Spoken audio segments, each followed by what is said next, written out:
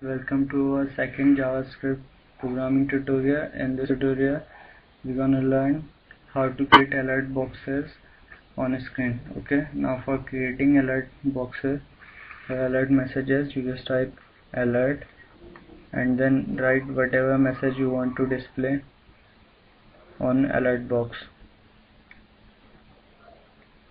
You write your message here like welcome. Okay, now save it and launch it. This is a simple alert box, a simple JavaScript alert box. Okay, whenever the page reloads. Okay, now one more alert box is prompt box. Prompt box is used to take input from user like enter your name.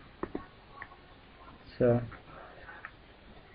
as name is a string value, so we give these parameters so that whatever user enter is going to be string. Okay, now we need to save this name so that we can use the name of user. For that we declare a variable called name. This is the syntax for declaring variable. We declare a variable name and initialize it to the user input. Okay, now we just alert username. Okay, now save it and launch it. Okay, this is our first alert box, and this is our prompt box in which I write up my name, and then JavaScript alert message shows my name. Okay, now it provides interactivity with user, but avoid using them because it also distracts the user from our side. Like when an alert message comes, we are not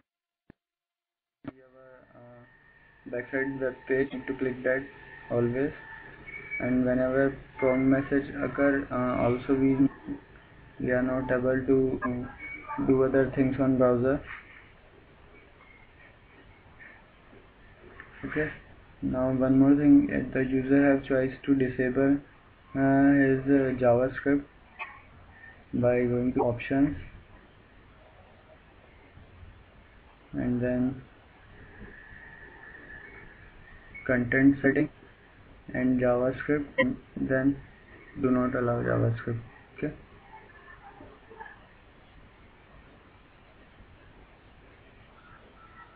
okay, now the JavaScript does not appear, that JavaScript is disabled.